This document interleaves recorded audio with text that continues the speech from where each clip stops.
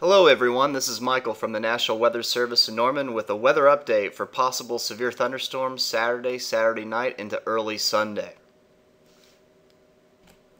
There is a slight risk for severe thunderstorms across much of Oklahoma and North Texas Saturday afternoon and night.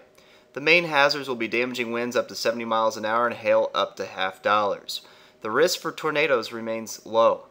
Only a few reports of severe weather is expected due to weak instability. Widespread severe weather is not expected. Most strong to severe thunderstorms are expected to occur near a developing squall line that will slowly push eastward Saturday night into early Sunday. These times remain uncertain and may change. Shower and thunderstorm chances will increase Saturday afternoon, especially east of I-35. A few strong to severe thunderstorms with hail up to the size of $50 are possible with these storms. As we head to Saturday night, numerous showers and thunderstorms will occur, mainly in the form of a slow-moving squall line. A few reports of damaging winds and hail may occur.